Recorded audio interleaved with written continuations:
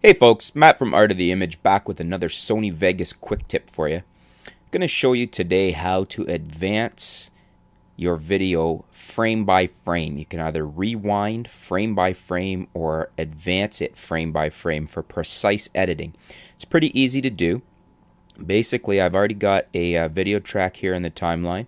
You can see I've got a track of a rhino here. I'll play a little bit. You can see him moving around there. So basically what I'm going to do is pause it there. And let's say I wanted to get where we're currently, if you can see here, at frame 152. And if I advance it up and I drag it, you can see it does go frame by frame here.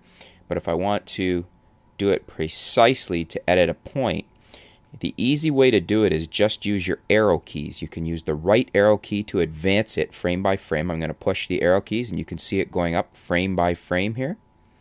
So that's a nice easy way rather than dragging, gives you precise editing ability. And if you want to rewind it, use the backwards arrow key on your keyboard. You just push the arrow keys and you can see it's going back now frame by frame.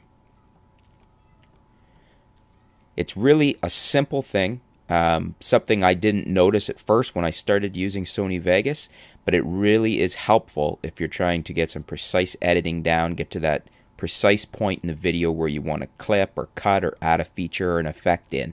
So once again, to rewind frame by frame, you push the back arrow key, the backwards arrow key on your keyboard. If you want to advance frame by frame, push the forwards arrow key on your keyboard. Hope that helps with your Sony Vegas video editing. And stay tuned to Art of the Image. We'll be back with some more Sony Vegas quick tips for you. Thanks, folks.